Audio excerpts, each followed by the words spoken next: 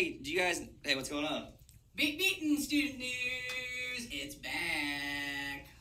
Welcome back to the Student News, everybody. I've missed you. Kickflip! We're here having fun, and we wanted to let you know. You can't use that. Yeah, we can. There's a password anywhere in here. So, hey guys, guess what we don't have for trunk or treat? Candy! We need lots of it. So, we're gonna have something that we like to call the advisory. Challenge. Candy. The advisory. Candy. Challenge.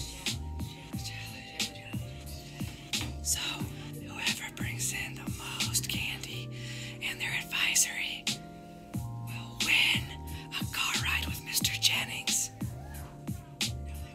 Whoever brings in the most candy and their advisory will win a pizza party, maybe even a limo ride to McDonald's.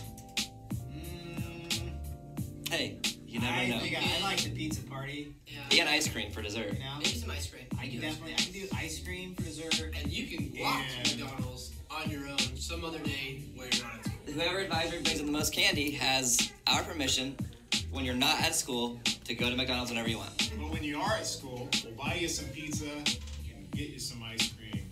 That's my promise to you. Man, here's more about the candy challenge. It is going to be our trunk or treat candy drive.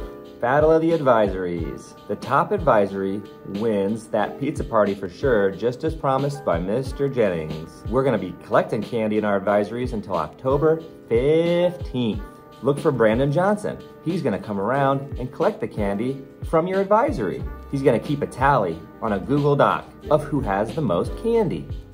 It's going to be tallied by poundage. Heavy candy.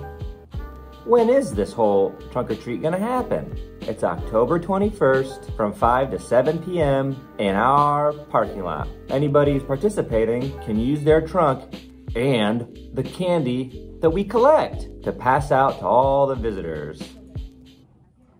Good luck.